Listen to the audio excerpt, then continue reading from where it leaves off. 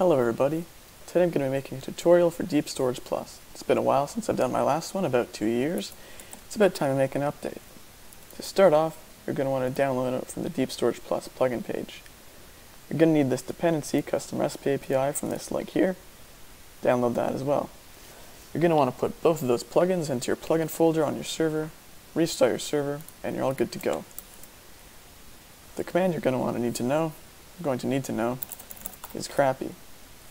The first one, however, is workbench. This is the recipe for the custom crafting table that you need to make all the that allows you to make all the recipes in DeepStoragePlus. It takes 4 blocks of iron, 4 glass, and a diamond block. After you craft this, you will no longer be needing the crafting table. You'll be using this one and this one alone. You can put it in any direction. I put it upwards because it looks better. Personal preference. Next up, you're going to want to craft the deep storage loader. This lets you create a deep storage unit. This takes 4 iron ingots and another quartz. It'll put it into your inventory automatically. You'll find an empty double chest and you'll right click it. The deep storage unit will have been created, as you can see here. You have a bunch of empty space, some DSU walls, and a couple empty storage blocks. We also have DSU IO configuration, which I'll be getting into later. Next on the list is the storage cells. There are a bunch of different types of storage cells, but to craft the higher ones, you need the lower ones. The 4K takes the 1K, 16K takes the 4K, so on, all the way up to 1 million. The more you go, the more items they can hold.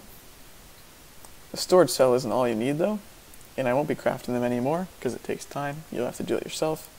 The storage cell is not the final step. You can't put these into your DSU. You have to craft the container. These are what hold the items. As you can see here, the 1K can hold up to 1,000 items and 7 different types. The 1 million can hold up to 1 million items and 7 different types.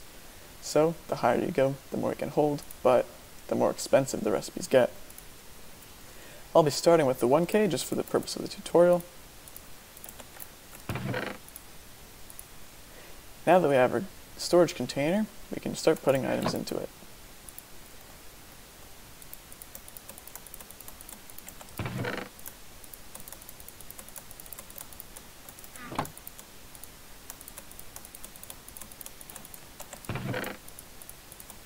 As you can see, we have now filled up our types. We can hold 7 different types of items and 1,000 items in total. Once we've filled up our types, we can no longer put any more types in. However, as you saw, we can put more items in of the same type until it fills up. Next, I'll be talking about input and output in the Deep Storage U configuration. In here, we can sort by container. So this means in what order the containers appear, as you can have up to 5 of them. You can sort by alpha, which sorts the items in alphabetical order. Now I have bedrock, cobblestone, deep slate, etc. You can sort by amount. Oops, didn't mean to type that.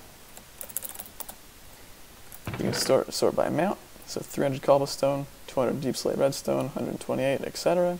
And you can sort by ID, which is the default. This is how they appear in the creative inventory, in order. Next up is the lock. Say you're on a multiplayer server, well, you will be on a multiplayer server, and you want to allow your friend to access your deep storage unit. You can simply type their name, and they'll now be added to your deep storage unit. You can unlock it by right-clicking it. Everybody can now access this, and you can lock it again by left-clicking it and adding your name. For the input and output, say I want to input cobblestone. As you can see, the cobblestone goes in, but say I only want to allow red sand to come in, I can click input, red sand. As you can see, the cobblestone is no longer coming in. If I were to take some red sand, however, it would come in. You can remove the filter by clicking on the item and exiting the inventory. You can do the same for output, and output cobblestone, for example. Close the inventory to update the settings, As you can see, cobblestone is now being outputted.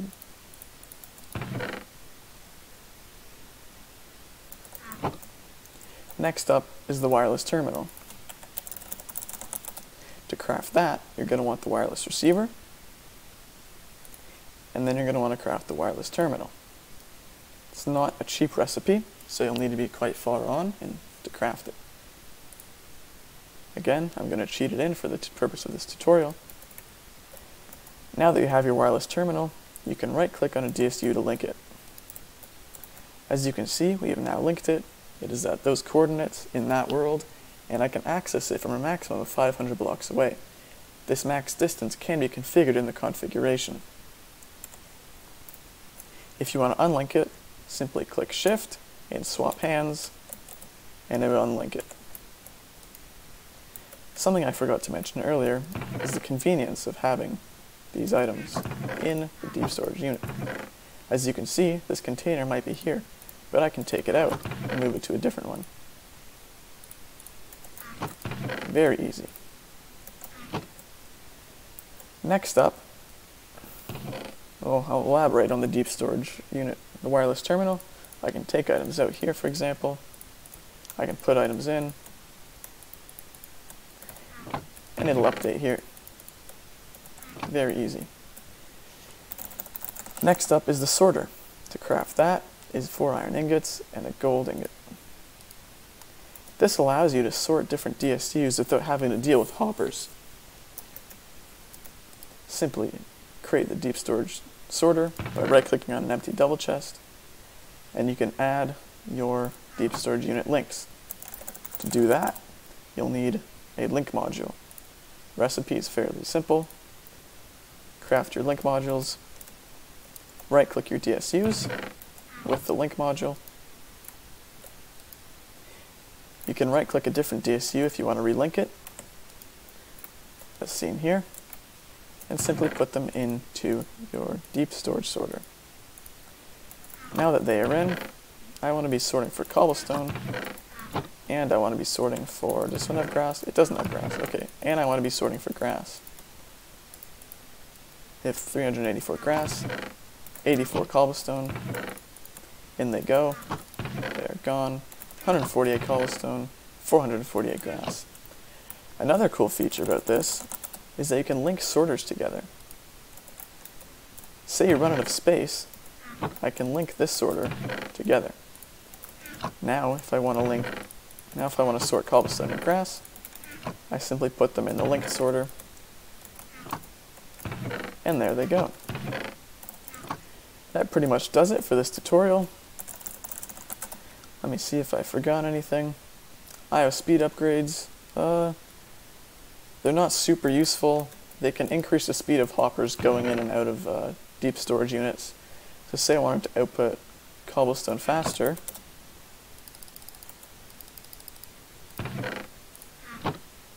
output cobblestone. Now it's going out a little quicker. But you see, the limit is the hopper.